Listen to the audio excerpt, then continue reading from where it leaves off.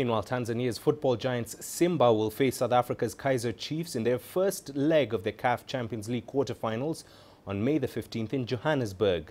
The second leg is scheduled to be played 1 week later in Dar es Salaam. CGTN's Kijo has more on the Dar Giants, who are billed as the dark horses of the tournament.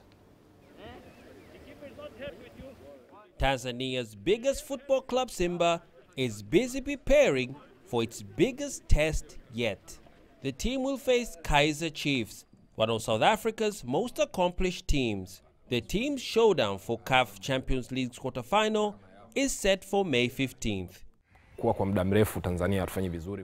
For a long time, Tanzanian clubs have not performed on the international scale. So if Simba can represent the Tanzanian flag, let it be.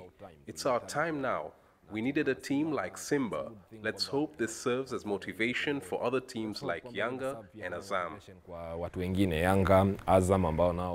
This will be the first time these two teams meet in the African Champions League competition. Simba's campaign so far has been impressive.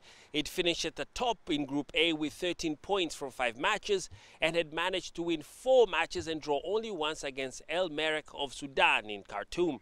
However, the road to Champions League title gets even harder. According to the draw, if Simba SC makes it past Kaizer Chiefs, they will meet the winners of Wydad AC and MS Alger in the semi-finals. Simba fans are confident that their team can make it all the way to the top and win Africa's most prestigious title, the CAF Champions League Cup. We will just cruise past them. It's an easy win. If we were able to play against teams like Al Ahly, AS Vita, they will be even easier.